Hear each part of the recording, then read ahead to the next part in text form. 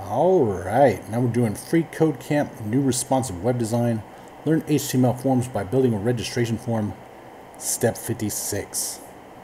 So to style the submit button, we can use an attribute selector which selects an element based on the given attribute value. Here's an example.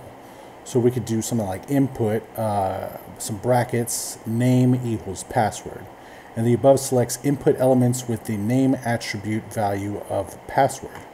So now we're going to use the attribute selector to style the submit button with a display of block and a width of 60%.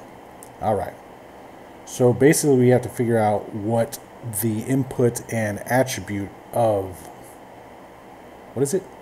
Submit is. So we're going to have to come over here to the index.html and we got to find the submit button. And the submit button here is way here at the bottom, so it's probably way down at the bottom here as well. So it's right here. And it's input, and then we would say type equals submit in the brackets, just like here. So let's get rid of this HTML, and then let's say input, and then brackets, and then type equals empty string submit. All right. And now that we're here, we just push end, go to the end, do some curly braces, and then do what we usually do. And we're going to say display colon block,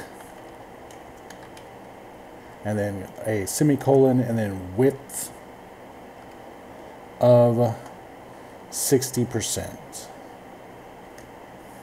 All right, and you see it changed up to this, and let's check it. Looks good, and submit it. All right, and now we're on to step 57, and we'll see you next time.